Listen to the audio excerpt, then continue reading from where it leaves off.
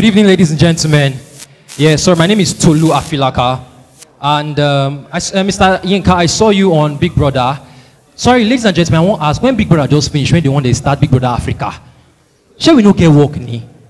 But I'm a covenant student, but I want to come from a perspective of the Christian kind of Big Brother. Imagine there's a Christian kind of Big Brother. What will be the name? Let's call it Big Father. Instead of diary room, we'll have holies of holies. Instead of ninja, we'll have angels.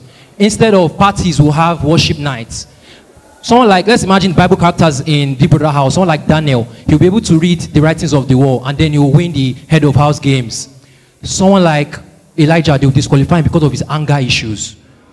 Someone like Jesus Christ, they'll evict him, but after 3 days, he'll come back into the house because he'll surely rise again.